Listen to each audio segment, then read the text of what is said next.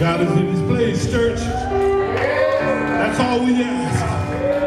Every Sunday, faithfully, every Tuesday, Bible study, faithfully, whatever we do for God, that's all we ask, Lord, is that your presence be in the place.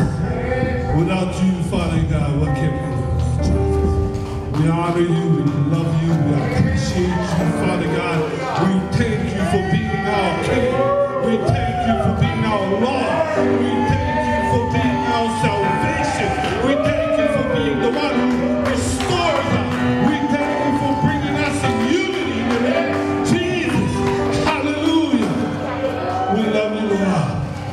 We love you, Lord. Hallelujah. Thank you, Lord Jesus. Hallelujah. Woo. God is so good.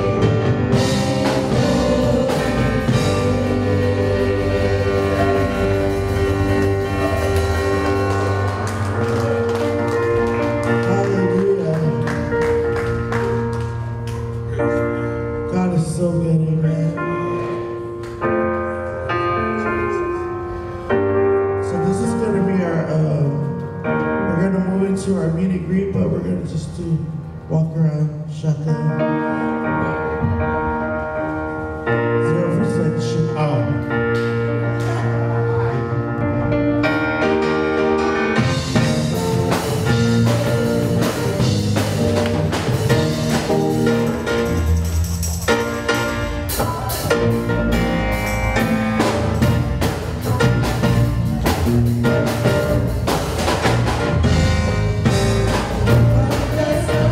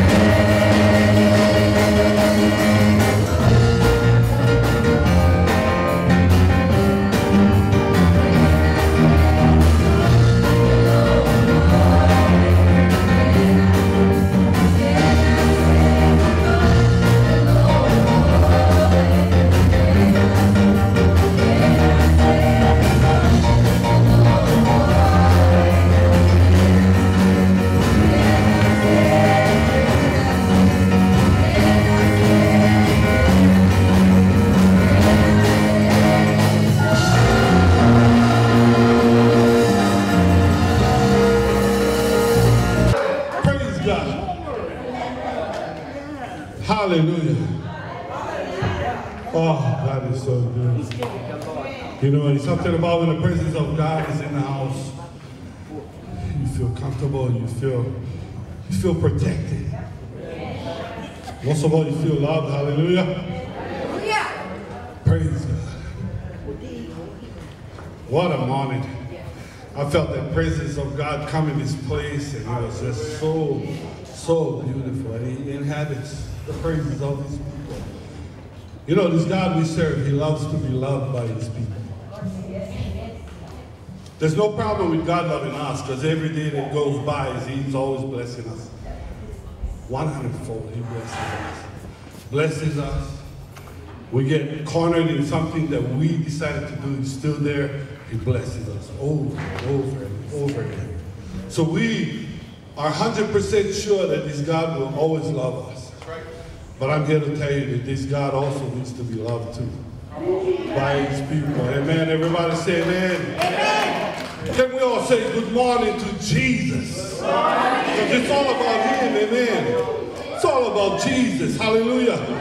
Blessed is the name of our Lord Jesus, the name that is above every name. And there is no other name under heaven given among men whereby we must be saved. And that name is Jesus. He's the one who was and is to come. Hallelujah. There is no other God like Him. There is no other God but Him. I will say that again. There is no other God like Him, and there is no other God but Him. There you go. Somebody got Him. He's excellent. He's marvelous. He's mighty. He's powerful. He's awesome. He's a great and mighty God. And He's so good.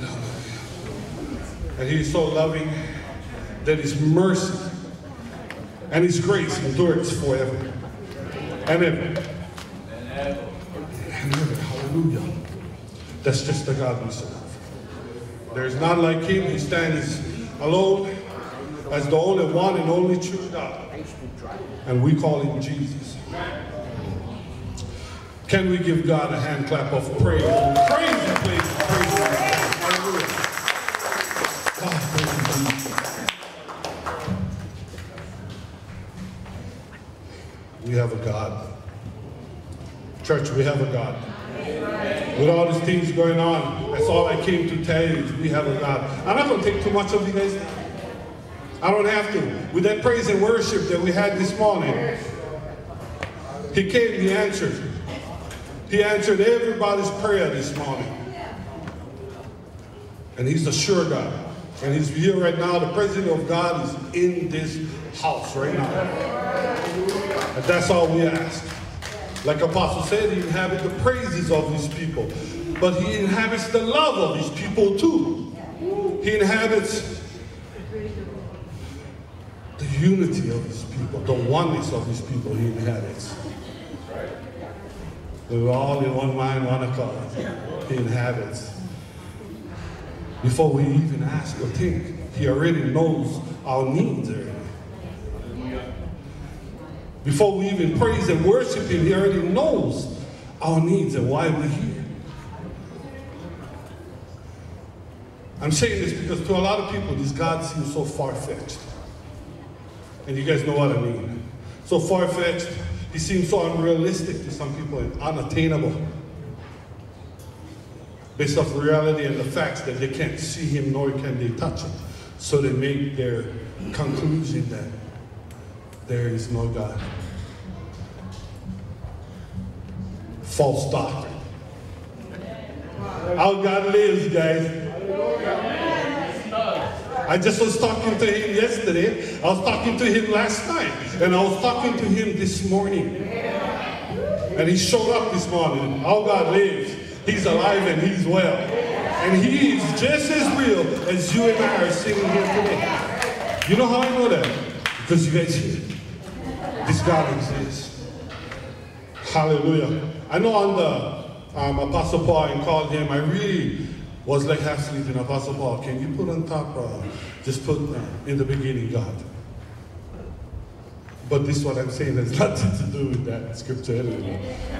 That's the first thing that came to my mind, that no matter what is happening, no matter what trial, tribulation, no matter what obstacle, in the beginning, God. And that's it. Thank you for guys for coming. Hallelujah. Let me just tell you this, and I'm going to speak it really slow so we all know. The level of our belief in God lies in the level of God's existence in our faith. Apostle Paul just said it. I will say it again. The level of our belief in God lies in the level of God's existence in our faith. So if you get big faith, your God is real big. You know how I know you guys faith big right now? Because you guys hear, no matter what the media says, no matter what other people are saying, you guys still here in church. I heard a couple churches shutting down. Why? Let God be God, not man be man. Let God be God. And give the people choice. If they want to come and serve and live for God and praise God in the morning, let them come. Just leave them open. Why close them? Hi, everybody. We're here. We're in the presence of God right now. And I pray that you guys feel His presence come right to that camera.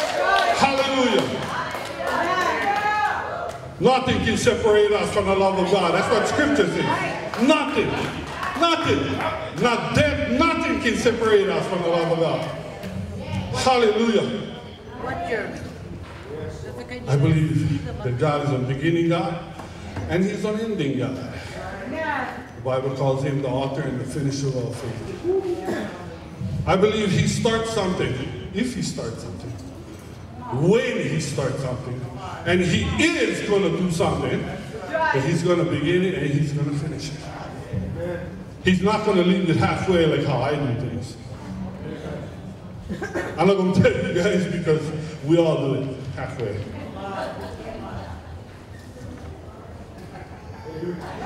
My water's still there, please. Bible says He's the Alpha and the Omega, the beginning and the end. He's the author and He's the finisher of all faith. He starts something, He's going to finish it.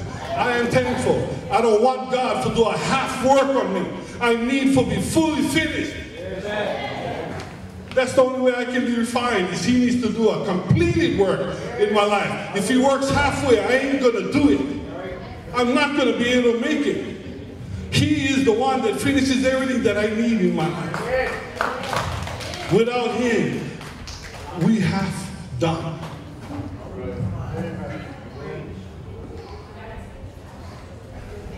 If you are here today, God has done many things in your life. And He's going to continue to bless you with many more. I've come to tell you that. That's a promise from the Word of God. The Word of God that brings life. He's the God that blesses. And when He starts something in your life, He's going to finish it in your life. And then He's going to start something else again in your life. And then He's going to bless you again.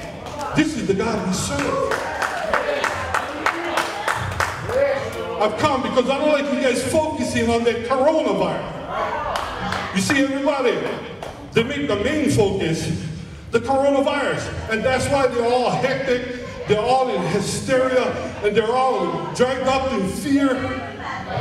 They made the focus what they wanted to choose to be the focus. That's not our focus.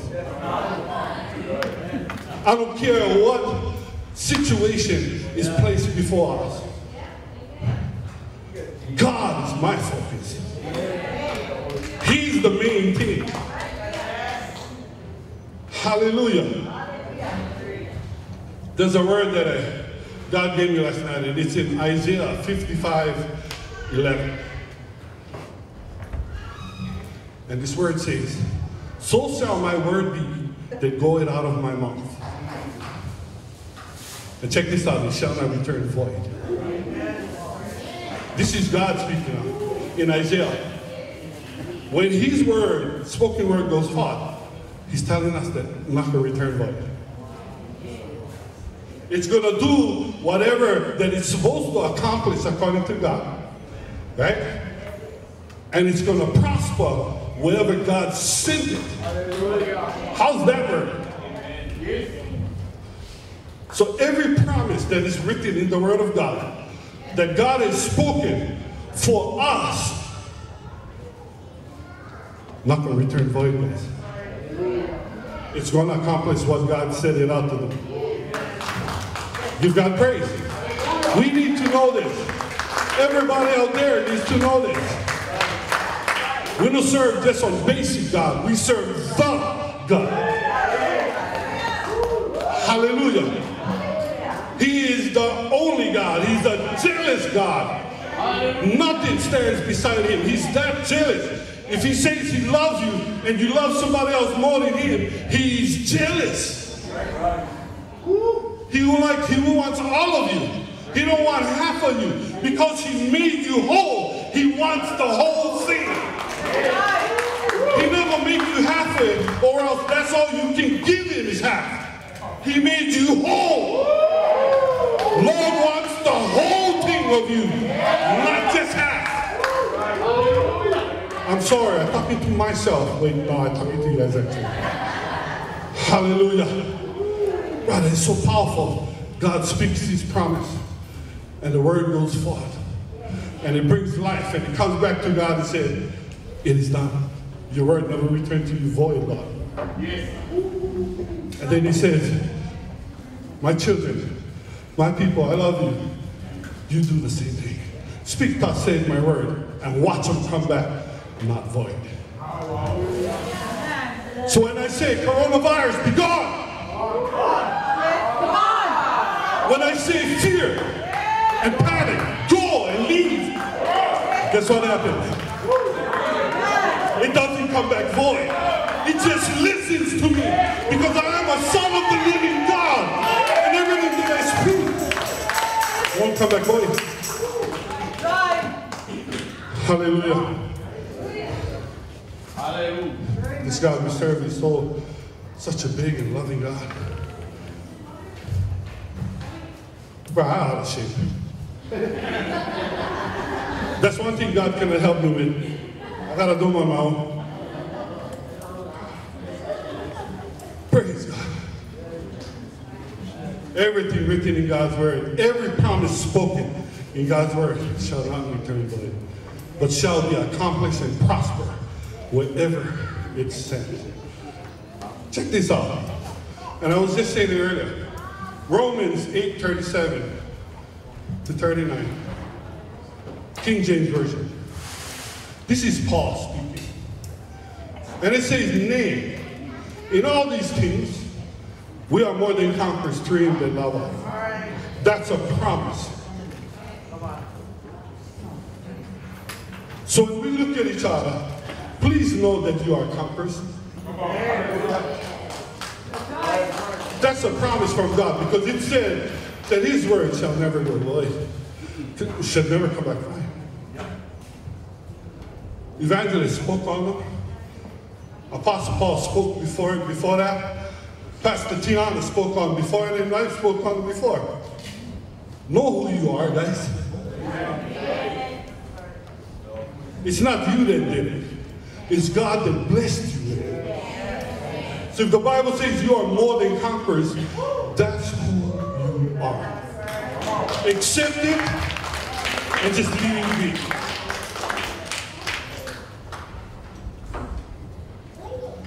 More than conquerors through him that loved us. Then verse 38 he says, watch this. For I am persuaded that neither death, nor life, nor angels and principalities, nor powers, nor things present, nor things to come, nor height, nor depth, nor any other creature shall be able to separate us from the love of God. And that shall never return void, church. There is nothing that can come against us that God hasn't already looked into yet.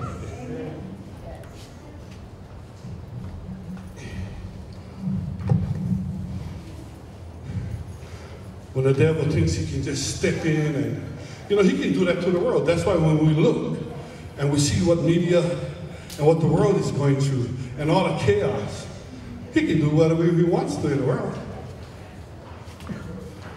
But not in the church of the living God. We don't go by his rules, we go by his.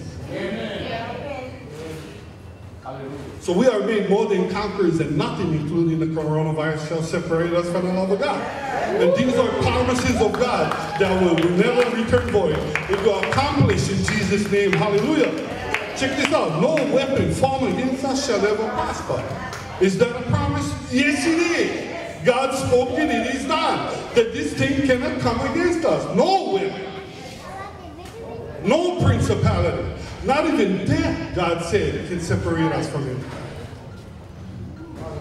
This coronavirus has stirred up a lot of mixed emotion, and the media has made it even worse, causing panic, chaos, and fearing so much that it is shaking the foundation of many. You guys know. You're going to see them in church today. And you're going to see them in other churches today. To me, that's shaking. And I'm sorry. I'm not trying to offend nobody. I just speak in church. You guys know me. Whether I preach to one person, or if I speak to 1,000 people, I got to speak the truth. Because what God feels and thinks about me is more important than what everybody else thinks about me. When he made me and ordained me to be a preacher of his word, to speak life to people and to speak truth to people, this is what I rolled up to do. It wasn't my thing. It was God's thing.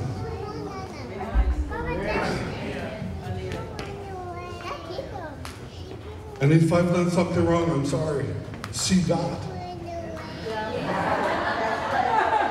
What does that say? Pray true. Pray true. Pray true. Romans chapter 8, verse 18. For I reckon that the suffering of this present time are not worthy.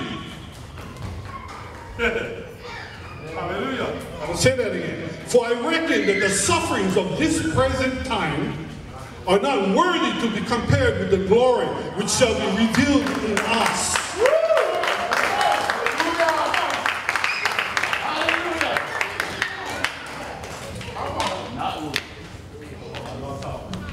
Again, I will say Romans chapter 8, verse 18. King James Version.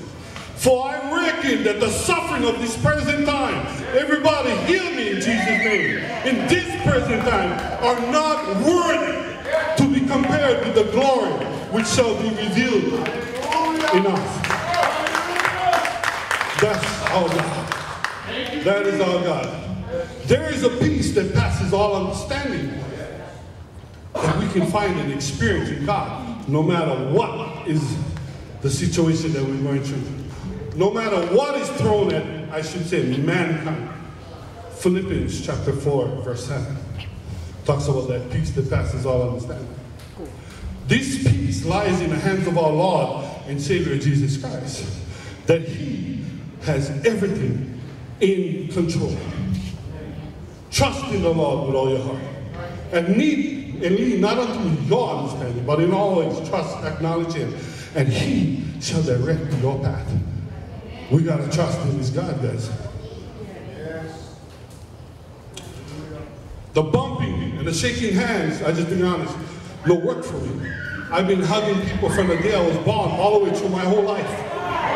The only reason why I never do them to you guys is because you guys, I never like to offend you guys. But this stuff will stop me from hugging nobody. I love you guys that much. I don't care about this coronavirus. As far as I'm concerned, it doesn't exist at all. Because according to my God, this stuff has nothing on it. We got to start preaching truth and believing truth. Who knows? Maybe the love of Christ that is in me when I hug the person, if they get it, it is gone. And it shall be submitted in Jesus' name. I don't know. I don't know all things about God, but I know that he can do all things.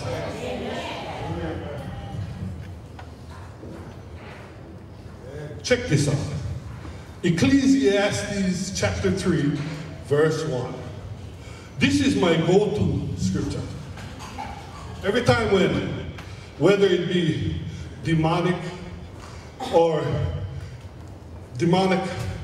inflicted or spiritual or physical, or just my fault. This is my go-to scripture. Yes, and it's found in, and not negating the cross, that our Lord got up on the cross and died for us, that we can have eternal life.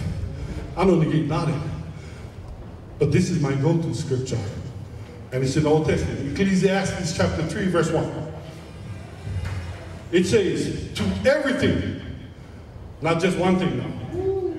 Not just one. Watch that. This is King James Version. It says, to everything, there is a season.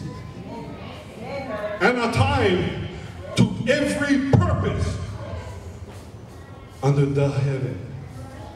This is my peace and comfort, golden scripture. You know why? You know your bank account is empty? It's only season. You know your marriage situation that it seems like it's going to break down and it's going to demolish, you know, your marriage? It's only a season.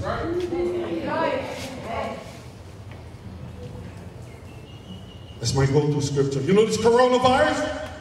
It's only a season. Give God some praise in this place. Hallelujah. That's how powerful God's promises are. When God says, and He calls something seasonal, it means it's going to happen.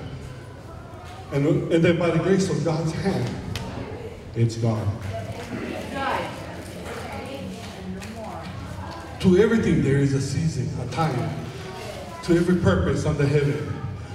This is, thank you, Lord. Thank you, Lord, for your loving mercies and your grace. This scripture is a promise from God that no matter what difficulties, trials, or storms we may be facing, that we may be facing in our lives, including, again, I hate that word, COVID-19. It's just seasonal.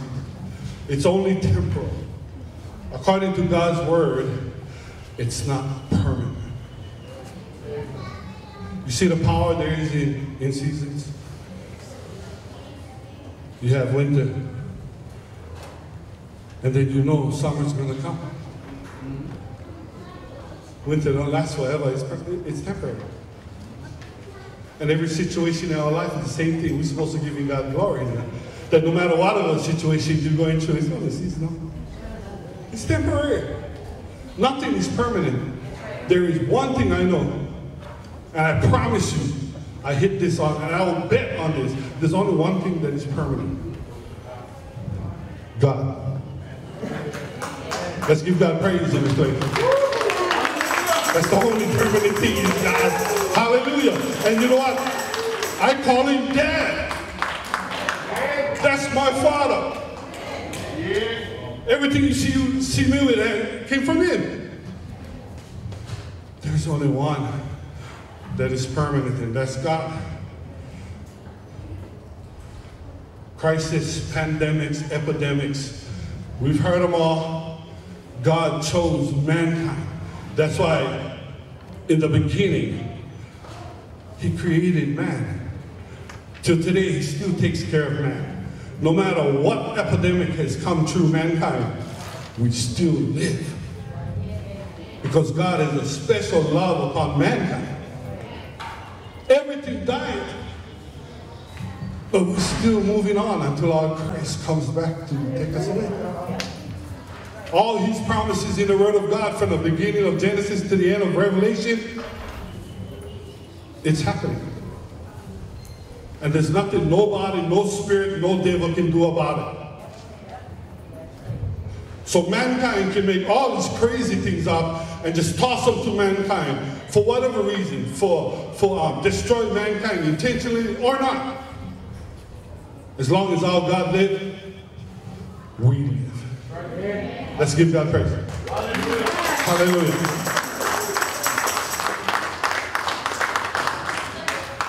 Here's another promise that I need to tell you. That our Lord God will never put on us more than we can bear. I'm so thankful for that. Sometimes I come right on the edge, and then when that scripture pops up, I just cry and I love God and I tell God, you know what, thank you. Because I was about reaching a point where I just like walk away. I just couldn't bear it. He said, wasn't for you to bear anyway. I don't want to call this the cross, just give it to me. But sometimes we're hard-headed in our humanity, we're hard-headed, and that's what happens.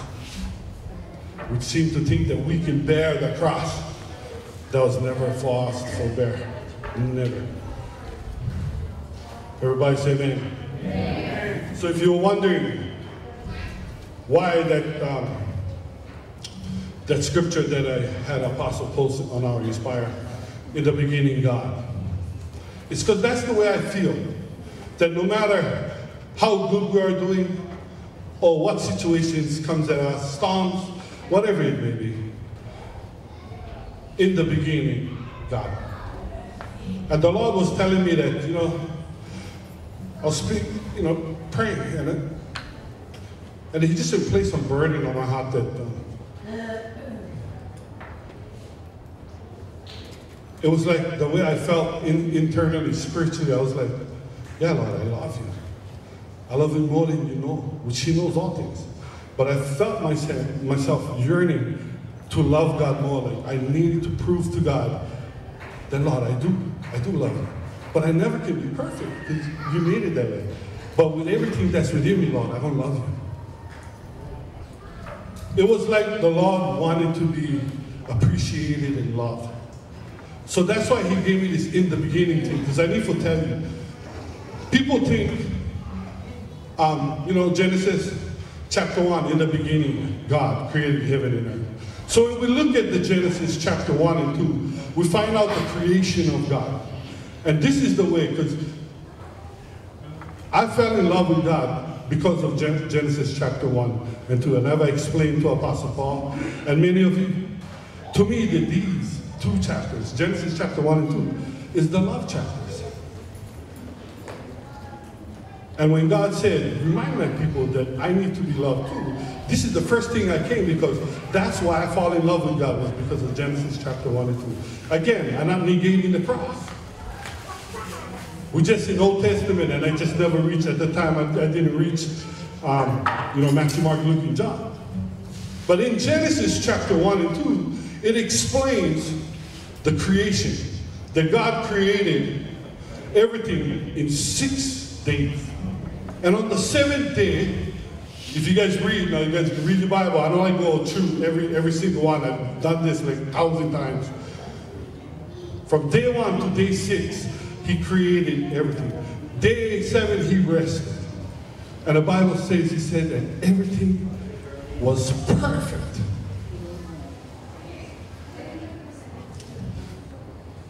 The Bible says man was created on the 6th day. Then after that, when you come into chapter 2, that's God shows how He created man. From earth, blew life into man. Okay? So the 6th day He created man, beasts and all man. This is how much God loves us. In order for man to exist on the 6th day, day 1, day 2, day 3, day 4, day 5, had to first be made. If it was anyway besides day 1, 2, 3, 4, and 5, it wouldn't work. Everything had to be precisely made. From day 1, light. Day 2, separation, heaven and waters. Day 3, earth coming out of the water, grass, everything, all placed. Fourth day, sun, moon. Or was that the 5th? But what I'm saying is, everything had to be exactly created in order for us to exist on this earth. To me, that's love. Because He did all this just for us. That's big time love. He could have created any being, but He chose mankind that came in the image of Himself. But before that happened, man happened to be created, everything had to be placed in divine order. and I've said this before, if the sun was a fraction farther, we would freeze. And if the sun was a fraction closer, we would die from burning. This is how much this God loves us. He's got our back. He created space-time. Apostle and myself have said this many times. Space-time, gravity. He put all this in so perfect order that I'm standing here today preaching before you. So if this is true, that this God loves us so much that he did all this that surround us for to exist here today, he deserves to be glorified and honored. Without a shadow of a doubt, he deserves to be magnified. He deserves to be lifted up high above the heaven and earth that he created. I just try to put in you guys' heart how much this God loves us. He didn't have to. The cross is another part of how much he loves us. I'm talking about Old Testament, that his love was already for us before the New Testament even came along.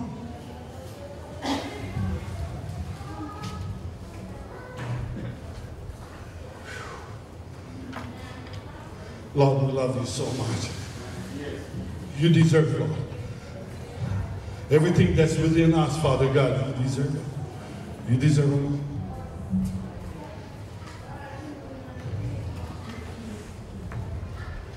This God was in the beginning, this God was self-existing. He was self-sufficient. Meaning he never needed nothing, he never needed nobody, he was sufficient. He was self-existing, meaning he existed before everything. This mighty, powerful God. And when he was taking me back to all this in the beginning things, it gave me I was so gratified, I was so satisfied in me, I was so comforted. Because my whole focus was on this God who loves me for who I am, and not the coronavirus. This coronavirus is nothing for our God. Nothing. It's our job to be careful and to be safe in the things we do. If we like take precaution, that's your prerogative, and that's fine. And we love and we respect each other. But no deny our God the love that he deserves. As soon as we think that the coronavirus is bigger than our God, then that's what it is. That's your faith. But I've come to uplift your faith. I've come to show you how awesome our God is. I come to tell you that our God needs to be loved because he loves us and he does everything for us and he deserves everything back. I've come to tell you that no weapon formed against us shall ever prosper. I can tell you that nothing can separate us from the love of God. I can tell you many promises in the Bible, and all these things shall never return void. Let's give God praise in this place. Hallelujah.